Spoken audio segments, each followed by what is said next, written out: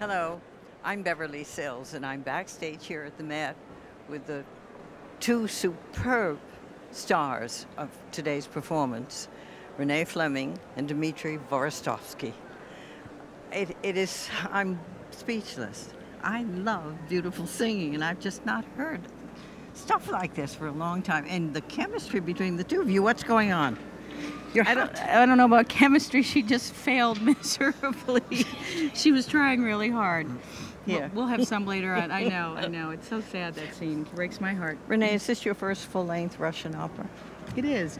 I sang it a couple of other times, but a very long time ago when I was really too young. Do you have to adjust the way you sing in Russian? Because the consonants and the vowels are so different. I find the L's very difficult for us as English speakers, and really anybody who doesn't speak Russian has to adjust to the two styles of L's, and the one that's in the back, to not have your voice also get very heavy is a challenge. I wondered how you do that.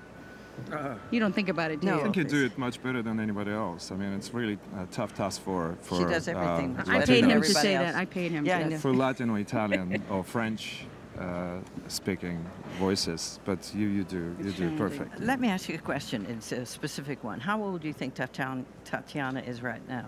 She's about 16. And how old are you?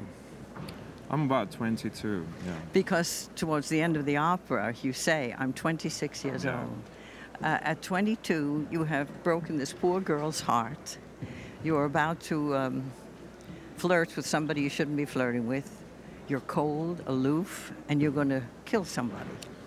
Why? Wow. What a list. Why are you attracted to this role? Well, why do you want to sing this? I would really disagree with you, because if I was cold and dissolute, Tatiana would never fall in love with me.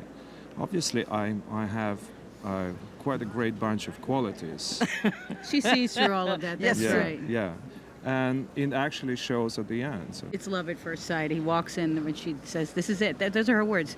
"This is it. I found him." I would say that the entire opera is written on such a nostalgic nerve of love from the beginning of the opera until the end, and resistance of this love that makes the story. And Onegin is resisting that, and he can't resist it. That's what women find so appealing.